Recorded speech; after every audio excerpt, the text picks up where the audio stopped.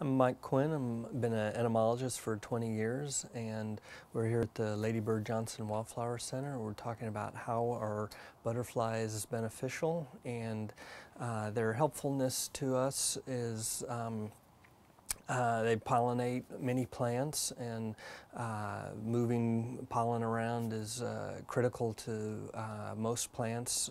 Some are wind pollinated, most are insect pollinated.